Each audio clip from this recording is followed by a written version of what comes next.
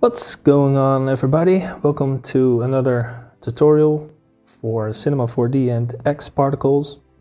My name is Rick Spades from Studio Spades.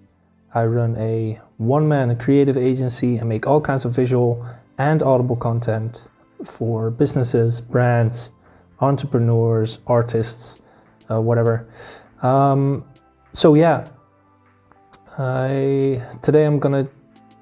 Today I'm going to teach you how to fill up certain letters or words with smoke with the help of XParticles in Cinema4D. It's a very cool way to maybe make a video header for a website. You could, for example, fill up the letters of your logo or another company's logo or name with the smoke. It's very stylish and is probably gonna look really great on your website or your client's website. But of course, feel free to use this in any way you see possible. Maybe you don't even want to fill letters up with smoke. You can always do it with different shapes. But for this tutorial, I am picking the word cool because it's very cool. Okay, so bad jokes aside, let's get into it. In order to make this work, you're going to need key objects. It's very important that you imprint these objects into your head. It's going to save you a lot of headache in the future. So yeah, make sure you remember these so you can quickly make new systems, or of course feel free to save these into a template which you can easily and quickly load into a new project from the content browser in Cinema4D, for example. So the first object is a explosion emitter to emit fuel, heat and smoke. In this case I've chosen a small sphere, and I apply the explosion emitter tag to it, or the explosion source. That's what it's officially called. So you right-click an object like a primitive and select the XParticles explosion source. This way that object will become a fire source. It will start emitting fuel, heat and smoke. The second key object is an explosion domain. In this domain you can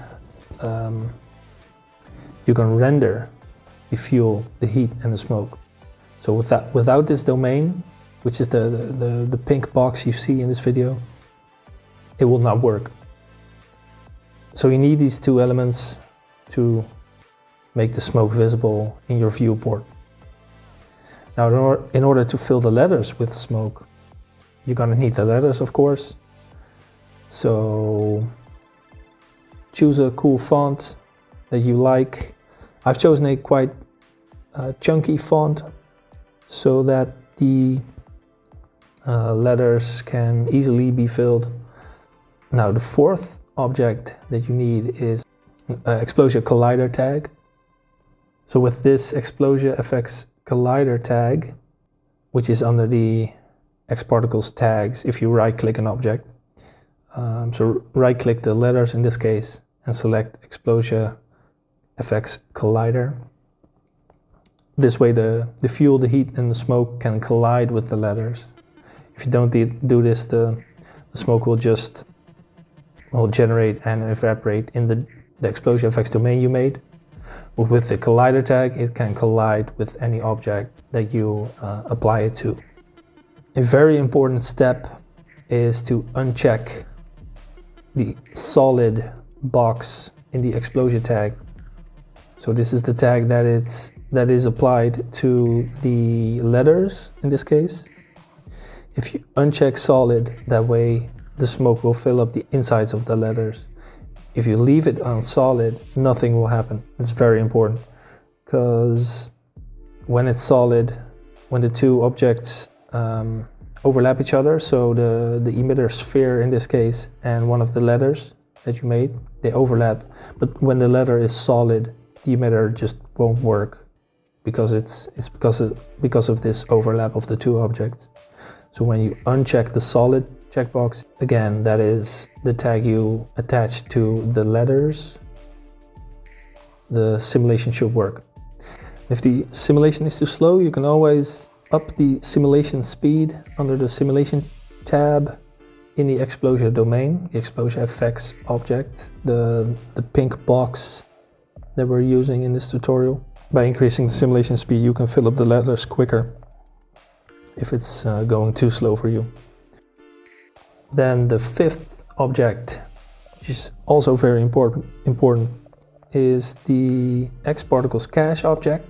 With the cache object, you can not only cache a simulation and scrub through it, which makes it easier for playback in your viewport, but it's also needed for the sixth object, which is a Redshift volume object. In this case, I'm using Redshift, but you should be able to use it in, I don't know, any render engine that supports volumes, so Octane, that kind of stuff, that should work as well. But for this tutorial, I'm using Redshift.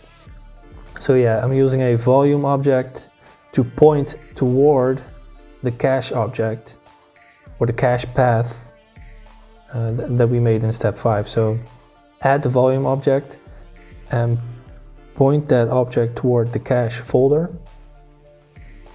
So you only have to select the first file in this folder, press the detect animation or detect frames button in this object and maybe set the playback mode to loop or once, whatever you like.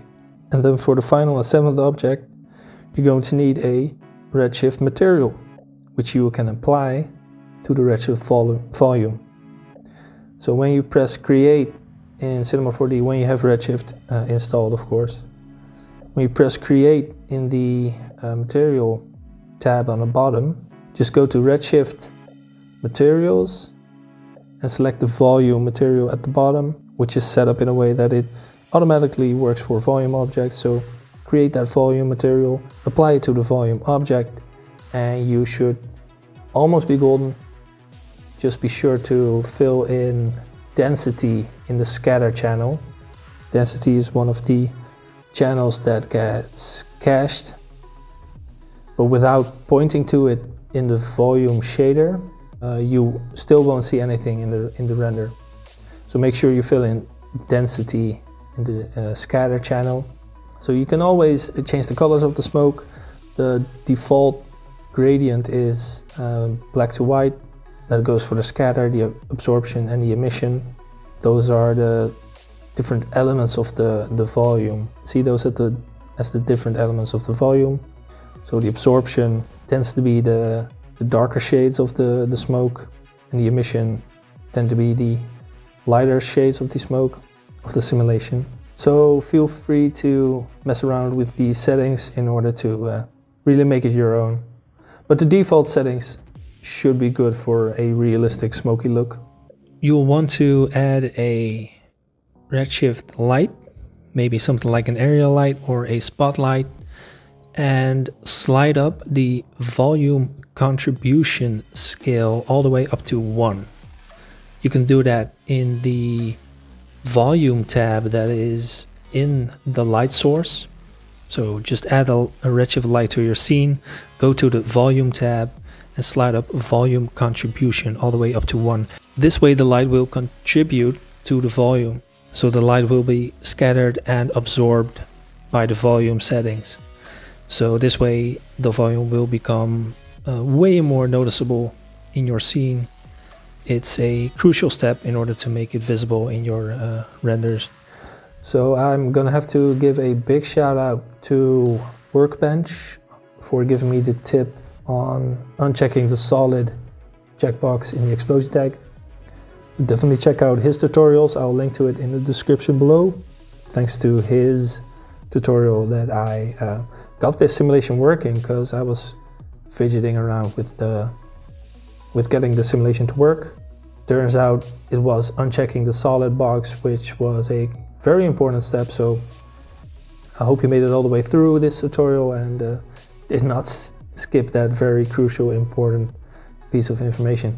Anyway, I hope you liked this tutorial. Please leave a comment, like it, share or subscribe. Let me know in the comments if you have any requests for future tutorials. And yeah, I'll catch you in the next video. See you later.